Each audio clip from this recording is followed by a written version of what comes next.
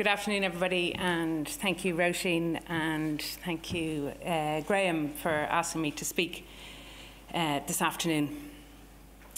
The first week that I started the HRB-funded PhD in Health Services Research was also the week of the first emergency budget in October 2008. And one of the most controversial measures of all austerity budgets was the withdrawal of universal medical cards for people over 70 years of age. There followed a range of protests. Actually, I think the one in Western Row where an older person took the mic off the Minister of State was perhaps the most explosive image, but lots of images of these protests where really the older people terrified the body politic, protesting in churches and on the streets outside Dáil Éireann, resulting in political U-turn after political U-turn of the initial budget announcement. And while the initial position was held in that universal medical cards for over 70-year-olds were withdrawn, in the end, the income levels were raised so high as a response to the protests that most older people over 70 held onto their cards. Just 16,000 older people out of about 325,000 people over 70 at the time lost their cards as a result of that budget announcement. Very little of the intended savings were achieved, and the government were to pay a very hard political price for it. That week, coincidentally, was the first time I was asked to cover the health aspects of the budget on radio in RTE. And because the medical cards fiasco became the budget story of that October 2008, I got asked into RTE day after day. And because I was doing a PhD, I was able to go into RTE day after day. And this led me to being offered a weekly health slot on RTE Radio 1's Drive Time programme, where I covered the health story of the week, or indeed the health story of my choosing, every week for 7 years. And so my radio work began at exactly the same time as my PhD studies. And this was an amazing opportunity in that it allowed me to explain and hopefully help the public understand the problems and indeed sometimes the solutions to our very peculiar health system. But it didn't always make for easy work. The media tends to portray stories in black and white, whereas often what good health research does is throw some light on those 1,000 shades of grey in between. And in fact, I wanted to entitle my presentation something about 1,000 shades of grey, and I Googled it to find the origin, and my advice is don't Google anything with shades of grey in it, okay?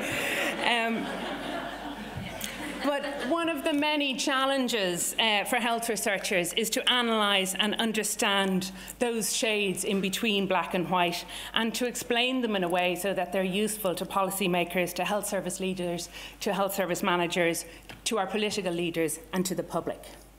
My PhD, as Roisin mentioned, was an in-depth health policy-making analysis related to 3 policies which increased the privatisation of hospital care in the early 2000s.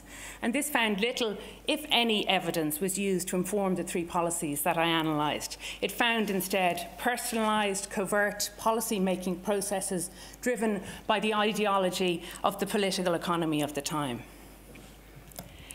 Just going to grab some. Before I'd even finished my PhD, when I was in that total blur of confusion, as you are when you're finishing a PhD, Steve Thomas hired me on the Resilience Project, which had been operating for about a year at this time, which Steve and Sara Burke and Conor Keegan and Charles Normand were working on. And Steve had had the foresight to pitch for funding to the HRB to monitor the impact of the crisis on health.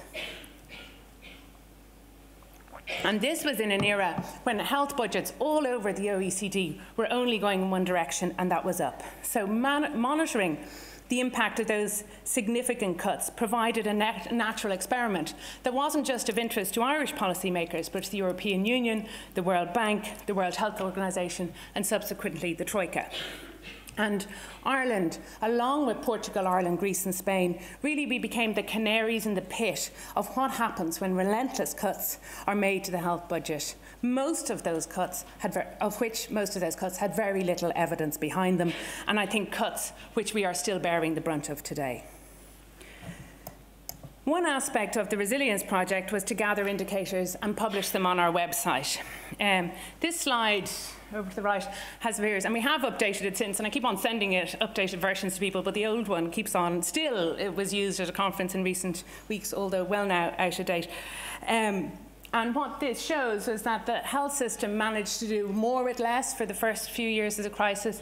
And then come 2012, 2013, the health system had no choice but to do less with less. And you'll see that come 2013, the only bit that's going up, you can't see the detail of it, I don't want you to, but it's emergency department. And that remains the case today. The only place where the activity is continuing to drive is the only place where they've no control over. You can't close the emergency department, you can't cancel the emergency department. So it has continued to go north, and indeed I believe that Tony O'Brien, giving evidence to the Committee on Future Healthcare this morning, described how hospitals could end up just providing care for people admitted through the emergencies if current trends aren't addressed. So our language, from more with less to less with less, became the policy and the political and the health service language. And we have been told by the most senior personnel involved that this work contributed to making the case for the budget, the health budget, not to be cut in 2015. Another important piece of work we did as part of the Resilience Project was to look and to quantify the extent of the transfer of costs from the state onto people due to a range of decisions made during those budgets. And this work was published in The Lancet in May 2014, and we found that nearly 450 million more was paid out of pocket by citizens in 2014 than had been in 2008. Directly as a result of just a few changes: the removal of medical cards for over 70s, new prescription charges, higher inpatient charges, higher emergency department charges, and increasing the drug threshold for drugs, which went from 70 to 144, I think. And the day that this research was published, Charles Norman got a very, very early morning phone call from an official in the Department of Health who was extremely unhappy with this publication and asked could the figures be sent over to them because they didn't agree with the finding. We sent over the spreadsheet and we heard very little after. And that same official, I ended up in a room with that same official a while later, and they told me not only were the figures correct, that perhaps we underestimated the transfer costs onto people, but the department hadn't realised the extent of the transfer of costs onto people until we had published that data. And so to the current project that I coordinate in Trinity, Pathways to Universal Healthcare. Once again, Steve Thomas is the principal investigator. Sarah Barry, Charles Normand, and myself were the co-applicants. And when we pitched for this project, universal health insurance was flavour of the month.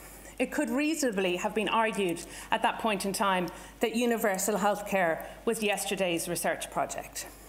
However, 1 year into our research project, the ESRI costings on universal health insurance were published, at which point the then Minister, Leo Varadkar, stated, and I quote him, "The high costs for that particular model of health insurance are not acceptable now, nor any time in the future." And with that, universal health insurance was officially abandoned. And once again, universal healthcare re-entered the policy and the political domain. And we have done initial analysis for this project looking at what has happened to universalism since this original intent of it in the 2011 Programme for Government, and we found that the system is actually less universal now than it was in 2011. All parties, except for one political party, campaigned for this year's general election advocating some form of universal healthcare. The Programme for Government, published last May, committed to establish an Oireachtas all-party committee to develop a cross-party consensus, and again I quote, on a single long-term vision plan for healthcare over a 10-year period. And it went on to state, it is envisaged that the work of the Oireachtas Committee would allow the new partnership government to make a final decision on the best way forward to finance universal healthcare. Subsequently, Roisin Shortall drafted an all-party motion to set up the Oireachtas Committee, which was adopted by government when all other parties, apart from Fine Gael, supported the motion. And very strategically, you could argue that that motion then became the terms of reference for the Oireachtas Committee, including, and I quote, the need to establish a universal single-tier service where patients are treated on the basis of health need rather than ability to pay. And this committee, as most people in this room will be aware of, has been working away since July under the skilled chairing of Deputy Roisin Shortall, and I'm not just saying that because you're in front of me, Roisin. And our project team, Pathways to Universal Healthcare, has had the opportunity to have 2 formal presentations and discussions with that committee, and they are due to report early in the new year. Obviously, January, when you're set up in July, is absolutely an impossible time frame for the committee to reach a consensus and produce a 10-year plan for reform, including the delivery of a universal health system. And certainly the Pathways project doesn't have all the answers to many of the tricky issues facing the committee. But at the moment, we are currently facilitating a series of expert-led workshops with that committee. And it is both a privilege and a huge opportunity to be engaged and feeding in the work of our research into that work. And in fact, when we had our first workshop last week with Roisin in the Dáil, Roisin told us that it was apparently historic in that no Oireachtas committee on anything has ever had an expert-led workshop, which says a lot about our government-making processes. But I give you this example because perhaps this work is a really good example of putting evidence into policy, that there is never a time when we will have the perfect knowledge we need, but we do need to contribute towards it. This morning, Simon Harris, very boldly, you could suggest, made the statement, and I quote him, "No longer can we have hokey-pokey policy decisions. We must follow the evidence." And I suggest that the challenge is not just for policymakers and for politicians. The challenge is for health researchers. It's for those of us in the room. It is our responsibility as publicly funded researchers to provide evidence, to make that evidence accessible, to communicate it clearly to the public, to politicians, to policymakers, to health service managers and leaders so that they've no choice but to use it. Thank you very much.